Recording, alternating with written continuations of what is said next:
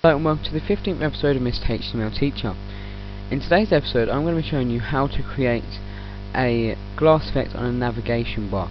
In the previous tutorial that I did earlier on tonight, I showed you how to make it on a button.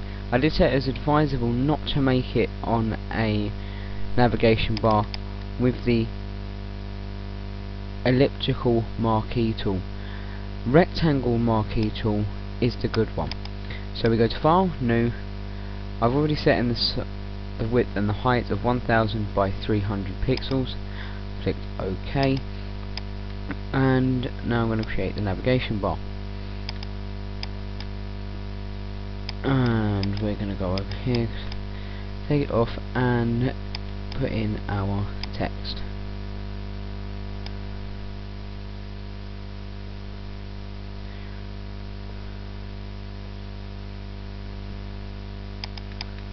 We'll leave it as that for an example. We'll just leave it as nav, and we're going to go actual pixels, and we're going to go and select, as I said before, the rectangle marquee tool. And as normal in creating the glass effect, you simply go across roughly where you think the middle is. Create a new layer, then with the rectangle